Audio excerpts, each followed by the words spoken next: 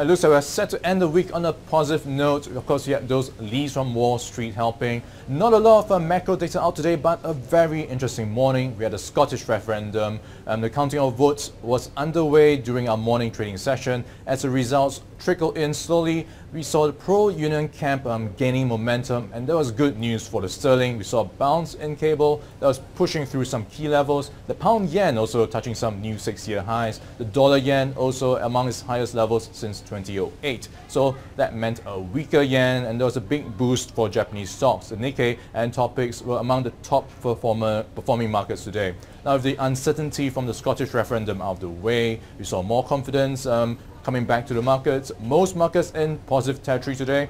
Just one, the market didn't do so well, was China H shares.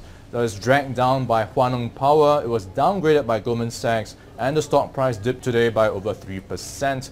Now, there's also some concerns over the Chinese economy. Property prices, according to data released yesterday, home prices dropped for the 4th straight month, and the price dip was felt in more cities. Well, the one to watch tonight will be Alibaba's IPO. So perhaps no surprise that tech shares today are in favor. The top gainers among them are Tencent, Naver, TCS and Yahoo Japan.